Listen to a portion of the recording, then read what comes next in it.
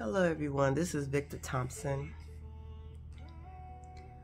I listen to his music a lot because it just puts me in the presence of the Lord, like immediately.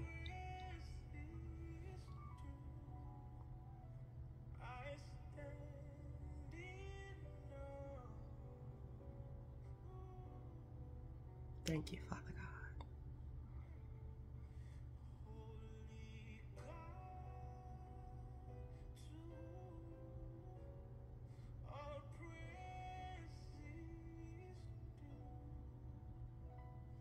I stand in love of you.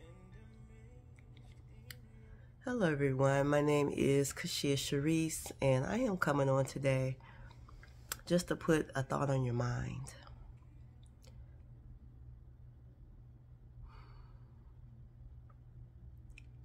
You know, I've been thinking a lot about the things that I do, what I say, how I interact with people. Do you realize that when you speak to a person, when you interact with a person, you can turn their day, their attitude, their mind, thought pattern, you can change it by how you show up, right? And I was thinking about that. Especially during this weekend, because this week, because I was around family. And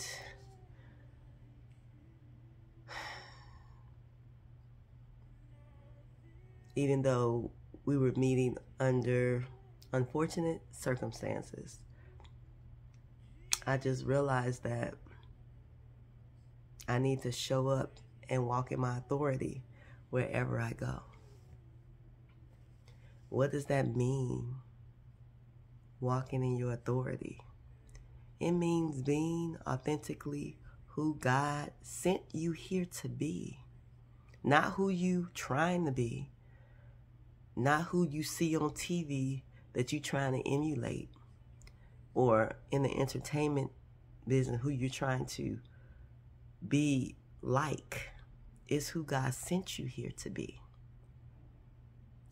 And I feel like when we're sent here, we're delivered into such evil that it tries to wipe away what God has sent. But how do we get back to that? We have to be able to have time for God. We have to be able to develop a relationship with God. We have to be able to have that special time that we devote to God. We have to have that love for God. Also that fear, because He ain't playing.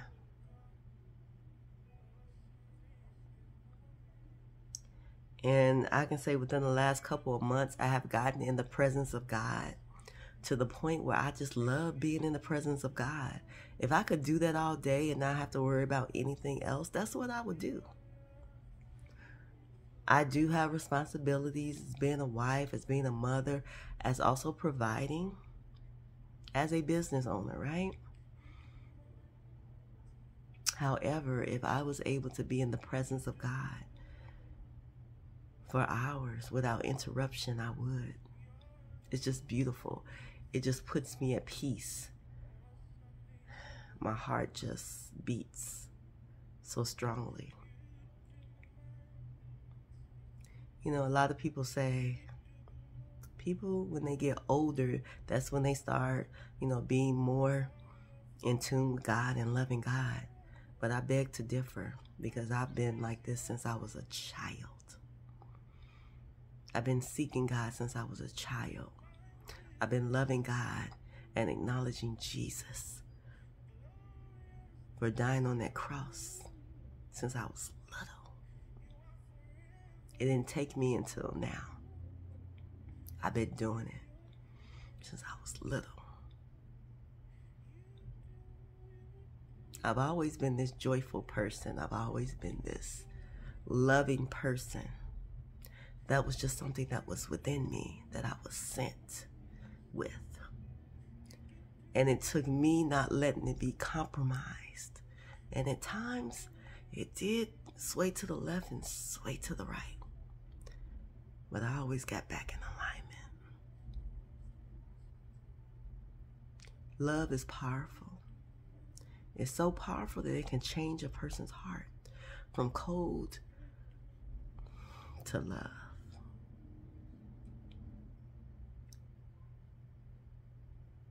And how you treat a person affects them for many years. Instead of putting hate, doubt, criticism into them, try putting love and see how that outcome comes. Because I've done it for many years. I've given love to people I didn't even know. People I walk past on the street, people I'm in the grocery store with. I give love. And to see them light up, to see them be so happy and joyous just to get a high, or just to get a smile, or just to get a hug, or just to get encouragement, it is what touches me. I don't do it for the likes. I don't do it for recognition or acknowledgement that I'm doing it. I do it because I genuinely love people, God's people. And I genuinely want them to turn from their evil ways and make it to heaven. Because heaven is beautiful. Heaven is amazing. And to be in the presence of God all the time is beyond what our mind can imagine.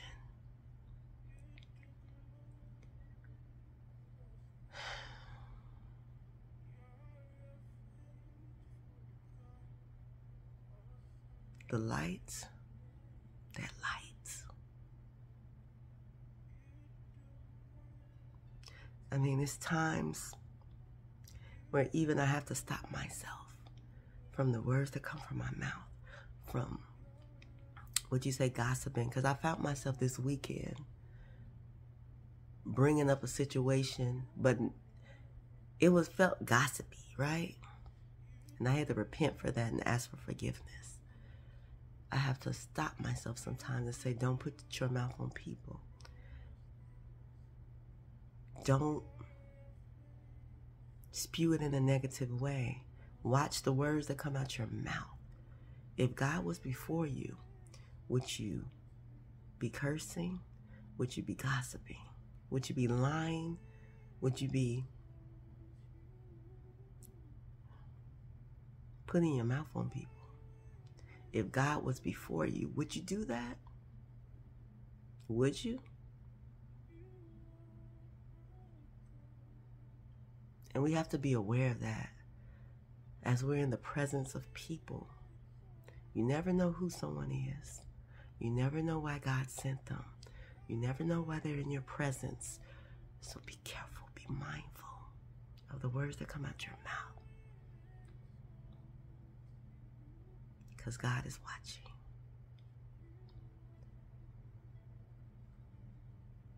I just wanted to put that on your minds today as you go out into this world,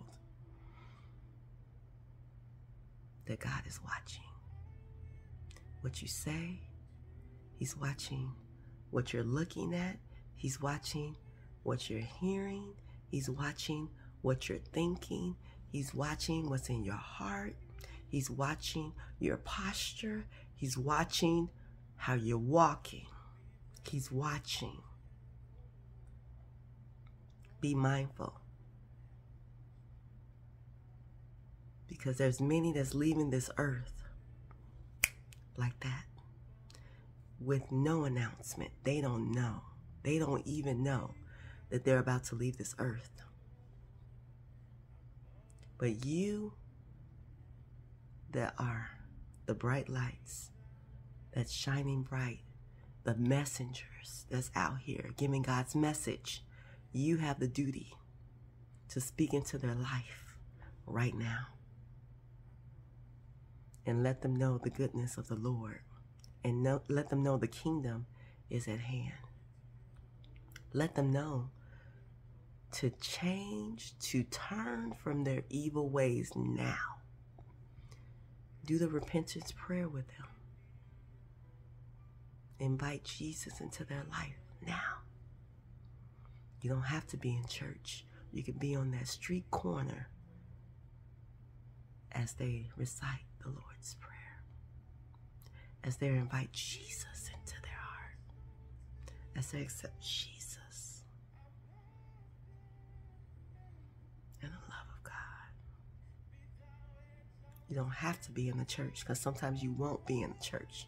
Sometimes you'll be walking down the street. Sometimes you'll be in the grocery store. Sometimes you'll be in the school, at work, at the pool, at the park. And even some of you that's in the clubs, for whatever reason, you'll be there giving someone and showing someone God's love and speaking into them so they can change now, because that may be their last day on this earth.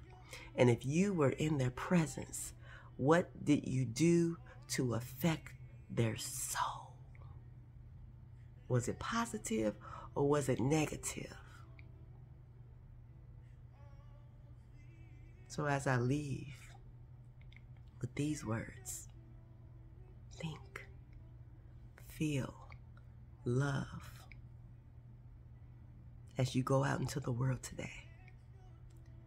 Affect someone's soul to the point where they turn from their evil ways and they turn towards God. We are only here for a short time, and God shall return in a short time. So let's be ready, and let's get people ready, because we are the key to them getting ready and preparing for God's return. I love you all.